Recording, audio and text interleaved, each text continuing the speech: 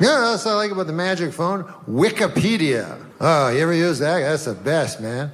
It makes a democracy out of smartness. Everybody's equal now. You know, used to be a guy would go to school 5, 6 years, and then he'd talk to me, and I'd be like, ah.